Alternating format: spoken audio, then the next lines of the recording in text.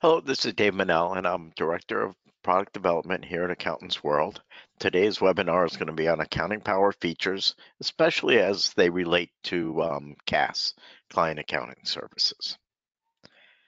So the first thing is briefly and quickly, what is CAS? Well, the traditional view is CAS is a few different things. It could be after the fact financial statement preparation, such as write-up work. It can be transaction processing, such as accounts payable, receivables, doing payroll, taxes, payrolls for clients. In this webinar, I'm going to give an example of how to offer bill payment services for your clients. And it can also be outsourced CFO and controller services. These are higher level services that you want to give to your client. You can bill more for them, plus you can provide better service for your clients with them. So why CAS? Why now? I think we all know, those of us that are accountants, that for some reason we like doing accounting, but our clients don't. If you had all your clients together and you asked them, do you love doing accounting? Raise your hands. Very few hands would go up. There are three compelling reasons why you should offer CAS. First, as I pointed out in the fact that clients don't like to do accounting, clients want you to do it for them, and they need it. Secondly, if you use the right solutions, you can offer CAS using just about the same resources your firm is currently using for client accounting work. And you can grow your profits greatly without adding clients or staff. So the bottom line is this is a win-win for both you. You make more money, offer better services for your clients, and your clients, they get better service from you and they don't have to do accounting work anymore. So anyway, let's get into what Accounting Power has to offer. First, briefly, I just want to touch on the comprehensive suite of products that we offer here at Accountants World. We have Accounting Power, we have After the Fact Payroll, we have the Cloud Cabinet, which is a document storage portal, Payroll Relief, which is for offering live payroll, and we have Practice Relief, which is for time and billing, keeping track of time spent in a practice and billing your customers. And we also have website relief, and this website right here is an example of it. The product is always branded to you. So this Mutual Growth, that's the logo of a fictitious firm we have here set up at Accountants World. So that would be your logo that would be up there. It's a comprehensive accounting program. It has everything that's needed to do write-up work, everything that's needed to do trial balance work, everything that's needed to do bookkeeping work, such as billing, invoices, and things of that nature. It's comprehensive in that it offers job costing, it has inventory tracking, you can do consolidated returns using the program. So anyway, let's move ahead.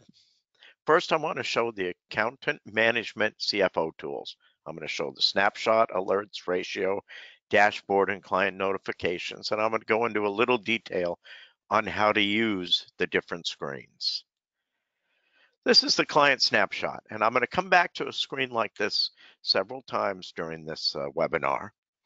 The first thing to notice about this is you can see all of your clients in one location. So instead of like just seeing one client at a time, seeing what's going on with them, this is a place you come in, you start the day, or during the day you check in and you see what is the financial situation of my various clients and what is the situation as far as how my staff is working on them or how the clients are doing their accounting. So I'm going to go into a few of the things here. You'll notice accounts receivable is in red. That's because you have the ability to set up alerts when amounts fall outside of certain predetermined ranges that you set up for the clients. So in this case, 3J Software, their accounts receivable got too high. These are client specific. 291,000 may be high for one client, whereas another client maybe commonly would have several $100,000 in accounts receivable, or maybe another client, if it's above 10,000, you want to be notified. There's also, you can check to see the cash balance. This is also the same idea. What might be low for one client, 5,000, might be low for this client, whereas 1,430 might not be low for this client. So it's client specific based upon whatever you feel is important for your clients. This one is the suspense category. Briefly, I'm going to tell you what the suspense is. Suspense is when your staff or you or your clients are entering transactions. They're not quite sure how they should be coded. And so this means that, yeah, I know that I got to find out from El Jardín Zoológico what those $380 were, what accounts they should be coded to. So you set them up as suspense. Later on, we have an easy screen for converting unassigned transactions to various expense categories, although I'm not going into that detail here. Also, when you're on a screen like this, you can sort by any of the headings. So if you want to see, well, what's the current status as far as how my staff is working on the various clients, you can sort on current period, and you can see which ones are up to date, which ones are further behind, so you know where they are in reference to how close to being kept up to date they are at this point. You can also see if the client has login rights, when's the last time the client logged in. You could click on cash balance. You could see, even if you hadn't set up alerts, you could see which clients have negative or low balances. So it's a very powerful screen. That's really what I'm trying to say here.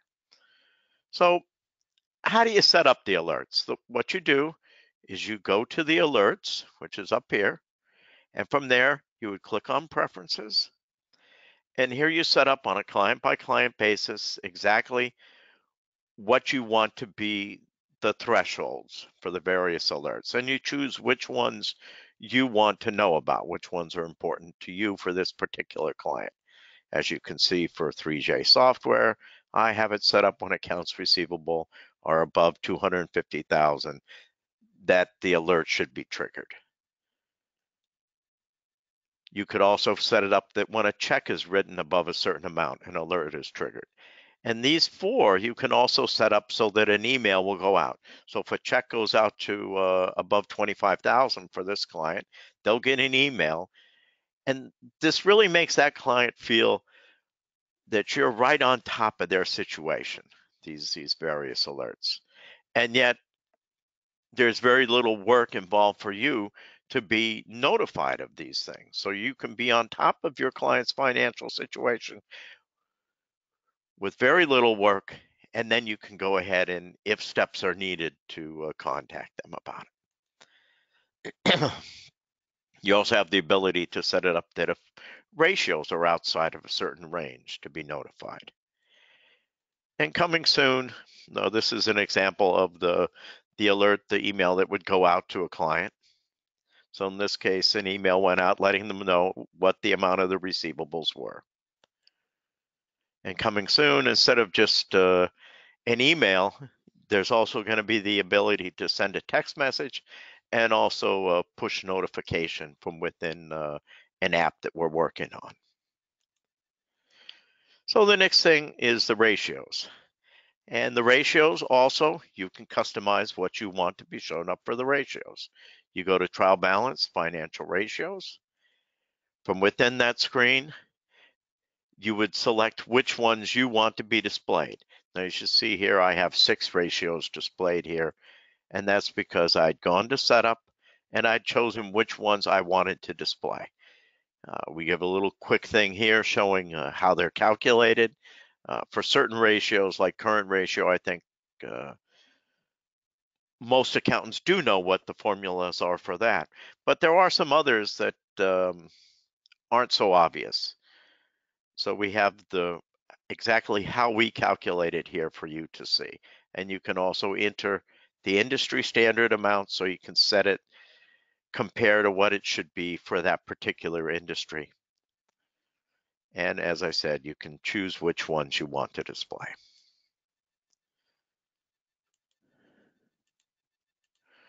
Okay, the dashboard. The dashboard is kind of like the complement to the snapshot. Snapshot shows all of the clients in one spot. The dashboard shows more information about a particular client. So as you can see, I come in here, I can see a nice graph showing profit or loss, good graph showing revenue and expense from one year to the previous year. You have the ability to customize this. So you can come in and say, these are the things I want to see. These are the things I want my client to see if I want my client to be able to see the dashboard at all. And you can set it up so that the client has permissions to see the dashboard. And if you have accounting power, CAS, even if you don't give the client rights to do work in the program, you can give them the right to just view the dashboard.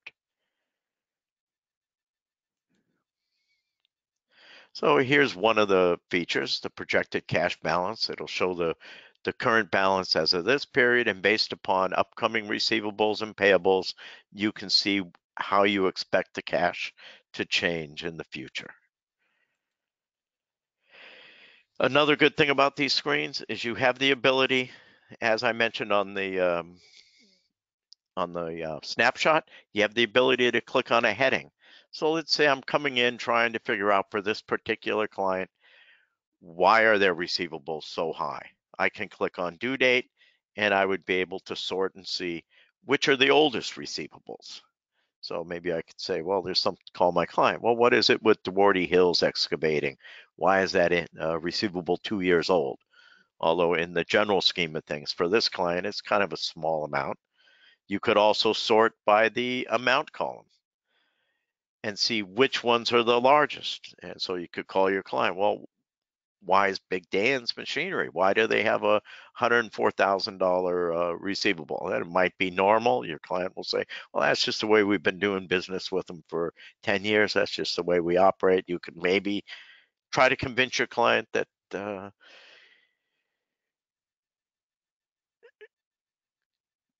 good, quick receivable policies are better for a company in general. But anyway, the real point is here, it's very easy to come in and figure out what's going on with a particular client. And you could drill down to see more information. Okay, client notification screen. Very similar to the snapshot. You can see all of your clients in one spot. The difference is here, instead of giving so much financial information, this is more broader background information for the client. You can see, well, this client has 9 checks to be printed. You can see which clients are registered to be using bank feeds. You can see if they're set up to use a digital account in order to pay bills digitally.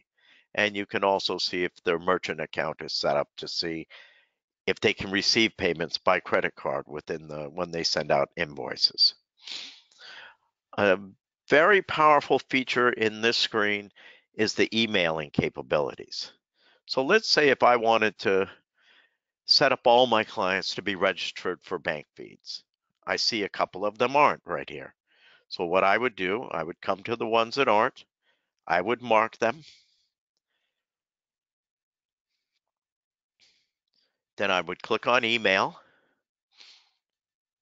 There's several different emails, canned emails we have set up. You can also set up custom emails. And I would choose the one for sign up for bank feeds. And what would then happen is an email would go out to those clients that you selected. And when the client gets the email, it's very easy for them. They simply click on the link. We do the same thing with bill payment, as I'll show you for approvals.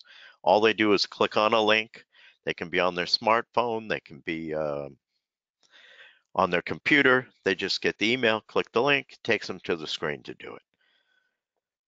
The real powerful point about this, in this case, it was just 2 companies because this is a pretend situation. But if you wanted to send out an email to 30 of your clients, or maybe you wanted to send out a month-end performance analysis report to 30 of the clients, you can do it with just a few clicks. Okay, permissions. Permissions are a very powerful way of allowing your clients to do some things that they have to do in the system if they want to and if you want them to. But yet it also can keep them from making errors by going where they shouldn't be going. So you choose exactly what permissions and what screens you want them to have access to. So maybe you have a client and the only thing is they want to be able to write up checks in the system, send them out. So you could give them just the permission to write checks and nothing else if you want it. Maybe you have a client who wants to create invoices. You can give them that permission. Just as a quick thing, the invoicing, we have customized invoices. We have several different templates that can be used, and you can set up preferences on how you want them to look. So the main point of this screen is you determine, based upon your client's needs and desires, exactly what you want them to be able to do, and you keep them from making a lot of mistakes. They don't set up a new account that is not set up in the proper way, or maybe when not even a new account was needed. They don't pay bills, go into closed periods, a lot of different things you can keep them from doing. And these permissions can be from very little to giving them permissions for everything, or almost everything. There are a few things that we reserve for the accountant to have, such as a client can never send out financial statements with your letters on it. And they also don't do adjustments. They can be given the right to do journal entries, but not the adjustments. When you do set up a client for permissions, you have the ability by clicking on client view to see exactly what the client is going to see once you set it up. So in this client, you see there's just a few screens that they have access to.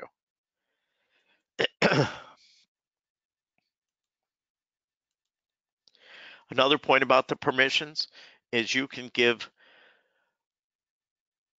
the ability to your clients to assign permissions to their staff. So in this particular case, here's a client, Whitehorse Sales, and they were given almost all the permissions. But then the company, Whitehorse Sales, can determine from its employees which permissions do they want various staff members to have. So they want Dr. Pepper to only be able to write checks and create invoices. This is also very helpful when it's for doing your own accounting work. So you could set it up for your own accounting that somebody in your business could maybe write checks or pay bills, but yet they don't have the ability to go in and view everything about your practice. And one final point about when you're doing it for your own accounting work, there is a $20 per month fee for bookkeeping after the first year for bookkeeping clients. But for your own accounting work, that's always included free with the program. And finally, when you have Accounting Power CAS, you have the ability, even if you're not assigning the bookkeeping and paying the $20 fee for a client, you have the ability to give a few select rights to the clients to log in and do. So a client could come in and write checks, report cash receipts, and as I mentioned before, they could view the dashboard. So next I want to go into some of the client accounting services such as bill payment. I want to go through and exactly show how you could offer a bill payment service for your client. This can be a very profitable adventure for you. So how does this work? Well, first, a client can take a snapshot of an invoice to be paid from any smartphone. The invoice is then saved in Accounting Power. When your staff logs in, all the uploaded invoices are displayed. The staff enters the invoices, and then with just a mouse click, they can send the entered invoices to the client for approval. The client can approve the invoices to be paid. The approved invoices are then paid by your staff, and especially when they're paid with digital checks, it becomes very, very easy for you. You don't have, there's no writing out checks, stuffing envelopes, putting stamps on it. People don't really go down to the post office anymore that often, but nobody has to go down to the post office or anything like that to mail the payments out. With digital checks, they are automatically sent out to the client's vendors, and then it's very easy for the client vendor to accept the payment. This can be highly profitable. Our research shows that it's $5 per bill is a typical fee that can be charged. So the first thing is I want to show the bill payment screen. This screen is very similar to the snapshot and the notification. You see all your clients in one location, and you can see certain information about the various clients. So if I'm wondering, White Horse Sales, what bills are unprocessed for them? If I simply click on the letter there, the 3, it'll bring up and show me exactly which 3 bills are unprocessed for that client. I don't have to be in that client. So you see right now I'm in a different client. I can see this for any of the clients without going into them. The same is true for what bills need to be approved and what bills need to be paid. So I can see a list of bills that are waiting to be approved and also which bills are waiting to be paid. So now let's say that for White Horse Sales, I say, okay, I see there's 3 here. I want to go and do the work. All I do is click on White Horse Sales right here. It'll take me directly to that client, to White Horse Sales, to the bill entry screen. I would click where it says unprocessed bills. It would show me the ones that are unprocessed. I would select one. In this case, I selected the one for 3J Software. I can then see the amount that's here and then enter the information directly for that client. Another very important point about attaching invoices to bills, you always know where that invoice is. Anyone who's been in the business for a while knows that occasionally invoices get lost. They get misfiled, they get misplaced, and I've seen one time in a firm where the partner was going crazy trying to find a particular invoice. And in the end, actually, it turned out to be on his desk underneath a pile of papers, something that I maybe would also do. So, I mean, the point is very easy at any time later when you need to find out the details for this particular expense, you can go right there, see the source document. So anyway, moving ahead with the bill payment services. So in this case, I entered 2 of the bills. So now instead of there being 3 here unprocessed, there's just 1. And instead of being 2 that need to be approved, now there's 4. What this kind of does is it kind of helps you move right through the process of doing the bill payment service. From left to right, you can see how you're progressing. So there's 4 bills to be approved. Very easy for me to send out an email to my clients asking them to approve them. I would simply come over here. I select which ones I want to send an email to. I say I want the one to approve pending bills. And just like I'd mentioned before, this is another one of those screens where I could have sorted on the top and sorted by the ones that have bills needing to be approved. Maybe there are 10 clients I want to send it out to. Boom, boom, boom. I click those boxes, send out the invoices to all 10 clients almost immediately. The client gets an email. Like I said before, very easy for the client to respond to this. All they do is they click on the link. Doesn't matter if they're on their smartphone or on their computer. They just click on the link, a little screen pops up. They enter the information. They select which ones they want to pay, how much they want to pay, and what date they want it to be paid on. So now as we see, it's moved on down to bills to be paid. So there would be 6 bills to be paid for this client. So the next step would be to use the digital checks to pay. It's very easy to pay bills with digital checks. Vendor receives the email, they enter their information, and funds are sent directly to their account. Going forward, after the first time they do it, they don't even have to enter the information. The information is securely stored for them, and the bill will be paid without them having to do that extra work. And another thing to remember is this is for both receiving and making payments. And plus, the fee is much lower than credit card fees. So, like if somebody's paying a credit card, a $5,000 bill at 3%, the fee can be quite high. Digital checks, the fee is $1 or $1.50 if it has to be mailed out. Excuse me. So how do you pay with the digital checks? You simply come to the check printing screen, you select which clients you want to do, and then you click on digital checks. One thing which is a new feature, in fact, it wasn't here when I did this print screen, which is why I didn't select the one without the email. It used to be if there wasn't an email, the payment could not be made. It would have to be mailed out to that client or paid that way. But now, as long as the client has an address entered, as long as the client's vendor has an address entered, Checkbook.io will pay that digital check. We'll send out an actual check to that client or to that vendor. And this is a very important thing because there's a couple of reasons why people don't have the email address. Sometimes it could just be a company doesn't have it, but a lot of places like a utility company or something like that, they don't have the setup in order to receive, to have somebody open an invoice and then click on the link in order to accept payment. So for those type of circumstances, this takes care of that.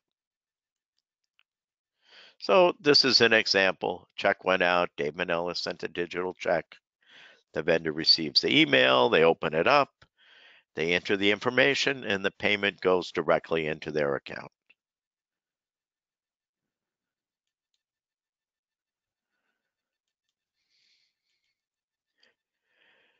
Another added advantage of being paid this way is you don't have to record any payments being done. All the transactions are automatically recorded here. A quick aside that I want to mention is you see these with a little paper clip, as I mentioned before about the documents always attached. This is another place where you could drill down to see the actual document. So it makes it very easy to retrieve information about a particular bill. And this is an example of how you can come here. You'll see the complete transaction. In my case, since it was actually a real check made to me, it was just a $4 check. But you come here, you see the debit, you see where the credit, which expense account it went to. All of that's done automatically for you. So there's no work involved. So now invoicing. It's powerful invoicing screen. If you're familiar with other software, it looks very similar. It's not no great learning curve in order to figure out how to use it. A few features is it's very easy to send it out. You can send out an invoice with an email directly to the client. Other features that are involved there is number one, we have the ability to create templates. So if you have a client who's always setting out a certain batch of products, you can set up the whole batch of products here, save it as a template. Then the next time when you're selecting it for a different customer for that client, instead of filling in all the information, you can just click on the template and it fills the screen for you. Kind of the same idea. Also, you can set up estimates, or your clients can set up estimates, and they can just then automatically fill in the invoice. You can set it up so that based upon the product name, you know that typically when a gizmo is being sold, there's going to be 5 of them for $1,000 each. So that way it'll automatically do that for you. You can, of course, change the amounts. You can set up if there was a deposit on account, so that we'll handle that as the payment. You can track who the sales representative is, and you can set up recurring invoices. And here's a nice screen where you can view all the information about the recurring invoices. You can see when the last one was created, when the next one should be created, when up until what date you're going to keep on creating them. And one great thing about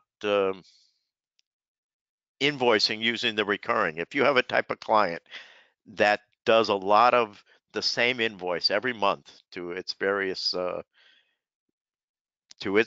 clients, the amount of work that can be saved is tremendous. Say if you have a service business and every month they send out 150 invoices and each client gets the same basic invoice every month based upon the services for that particular client, they can all go out very easily in an email. The client can then receive the email.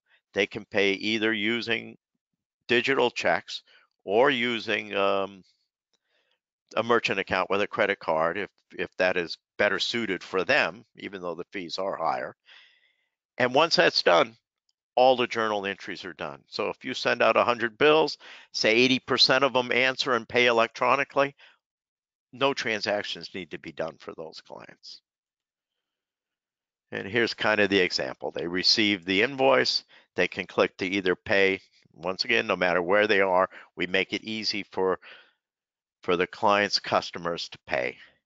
They just click on the link and they can pay. And when it's easy to pay, that cuts down on receivables for your clients. There's a few reasons why people don't pay promptly. And one of the main reasons is ease of payment. Sometimes it's just it just slips by.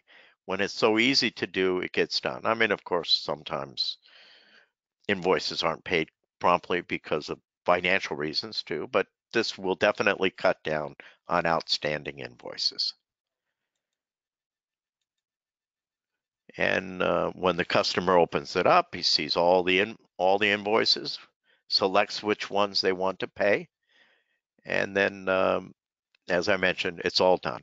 So now let's go into bill invoicing.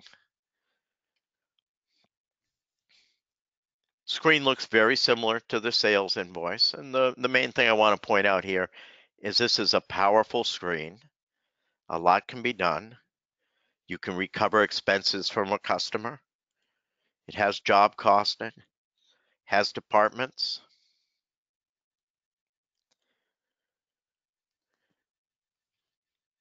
So now, let's now move on to write-up. Write-up is a traditional mainstay for accountants.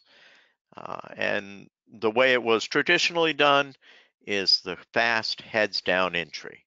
Whereas bank feeds, which is bringing in bank transactions automatically, is a much quicker way to do it.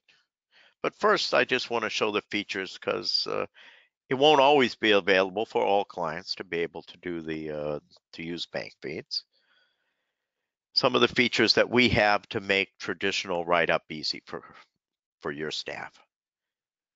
First of all, in the date field, you can change the date without using the mouse. You can use the keyboard. You can just use the arrow keys to move back and forth through the dates, or you can enter the dates. Or for those who like to use the mouse, you can click on the little calendar and select the date.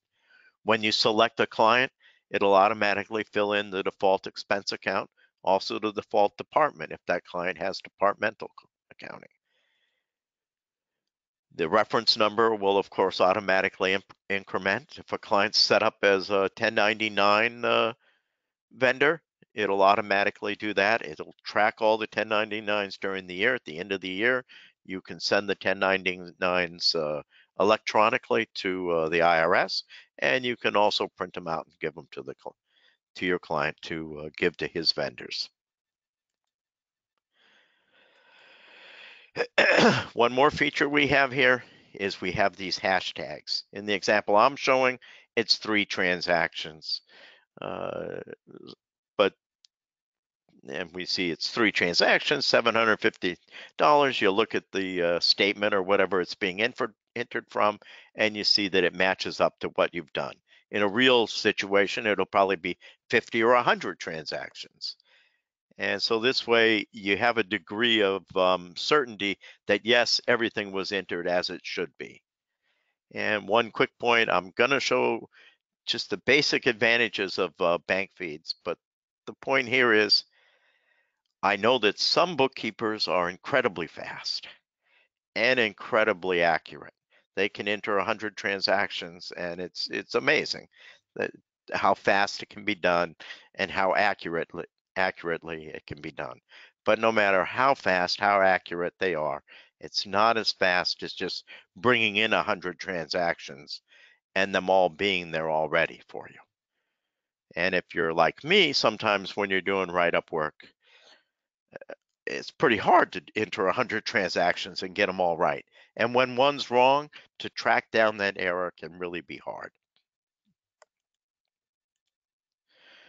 So just the advantages of using bank feeds is, number one, they save time. They definitely reduce errors. We have a powerful vendor matching system. So when the information comes from the bank, we go according to seeing the various vendors, who the transactions are for. We do then the expense account based upon that. Very easy to add a vendor on the fly when you see a new one. And as each time you do a write-up again and again, there's less and less unmatched vendors. So the work becomes less and less each time. And the real point and advantage of this, when it's so easy to do the work instead of having to actually enter all the transactions, this makes it easy for you to keep up to date with your clients and to give them real-time advice. Traditionally, a lot of write-up work is done just really to do tax returns. So write-up work is done for the clients in March before the tax returns need to be done. And while you can give your clients some good, valuable advice, even though it's pretty much after the fact, it's not the same as being able to see trends in real time and to being able to help your clients that way. So let's move on. I'm going to show quickly various ways after all the transactions are entered, how you as the accountant can review the work that's been done. So the first one is directly from the trial balance. You can click on any line in the trial balance. It'll pop up and show all the transactions that make that line. You could then click on one of them and you go directly to the invoice. The trial balance can be customized. So you can come in here and select which columns you want to display. Maybe you want to use tick marks, you want to have a note there. Maybe you don't want to show debits and credits if you want to show a few more columns so they'll fit better. I'm kind of old-fashioned. I have to see debits and credits. I just can't do it if I don't see those 2 columns, but everyone is different. That's the point here. You can go to our general ledger screen. And from the general ledger screen, you can pretty much do the exact same thing. Here you can see all the transactions. It was gadgets. You can see exactly what made up those transactions, and you would be able to drill down to them.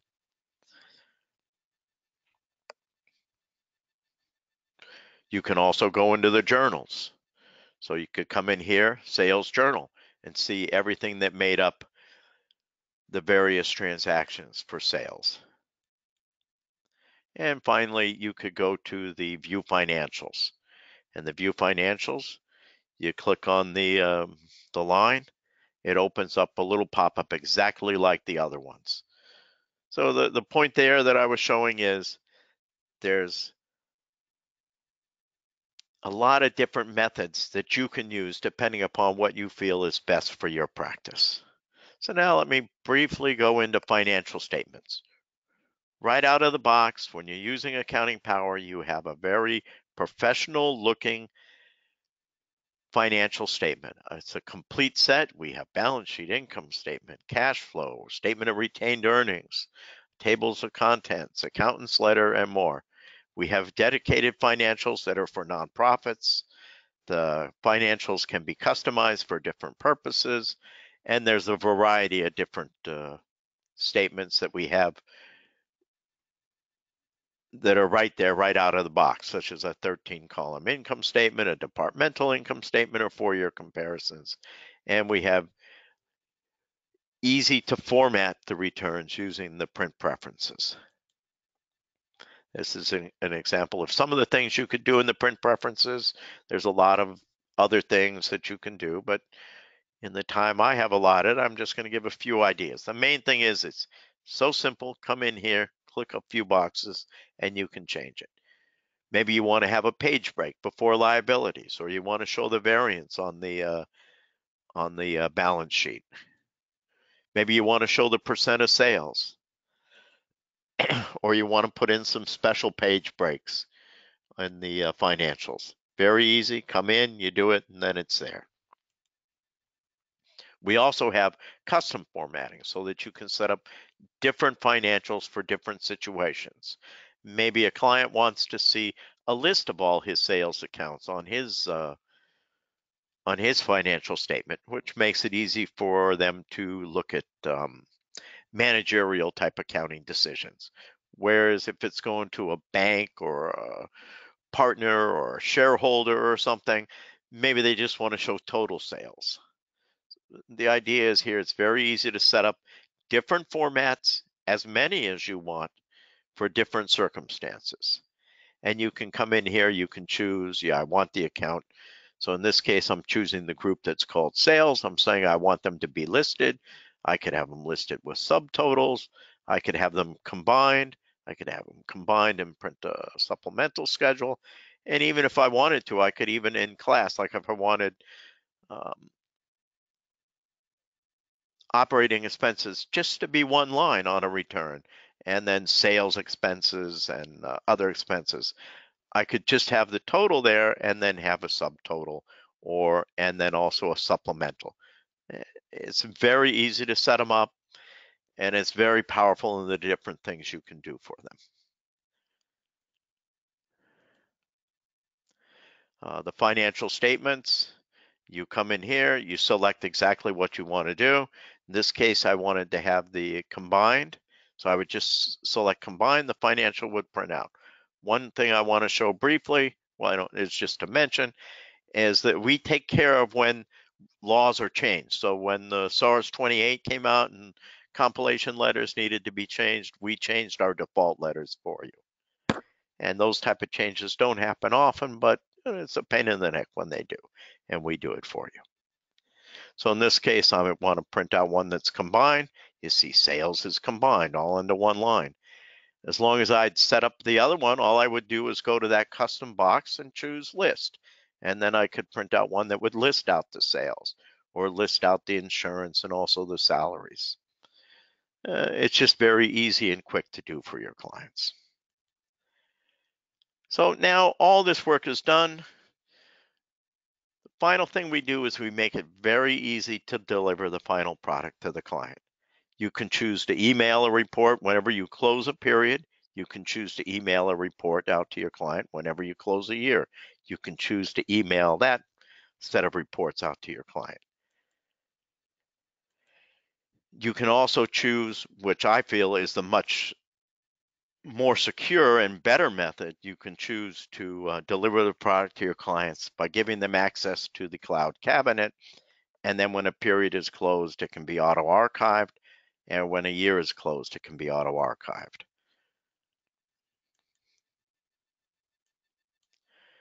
You can set up exactly what you want to be in the various report sets. This is for the closed period. There's also one for closed year and a custom set too. One of the things that you would want to include with the report set is the performance analysis report. This is just the first page of it, but it gives income statement comparisons. It gives a summary, cash balances, projected cash balances. It also will give reports on outstanding customer receivables, outstanding payables. It'll give some ratios. If you're doing any budgeting for your client, which I'm not going into budgeting here, but we have a budget where you can compare budget against the actual and things like that. But you can have that included with the performance analysis report. So that's pretty much it. But the question would be, how can you start offering CAS to your clients? First of all, as I mentioned, you don't really need more resources to offer CAS. You don't need the resources of larger firms, and it doesn't really take a big change in how you run things. You don't have to suddenly start offering CAS to all your clients at one time. I think, although different firms like different methods, but I think the best way is to start with 1 or 2 clients to get into the mode. You see exactly what's required, what strengths are there, what, if anything is needed to change, little things in your processes, what you need to do. But more importantly, we have a guide, which is Create Your CAS Practice. And this is a guide. It's maybe 15 pages, not too long, but it's also comprehensive enough that it really gives you valuable information. And so this is under resources, supporting documents. You click on it, you can print it out as a PDF and you can read it. So thank you very much. I really appreciate the time you gave me. My name is David Munnell. My email is dmunnell@accountantsworld.com. If you have any comments, any questions, feel free to email me and I will get back to you. Thank you.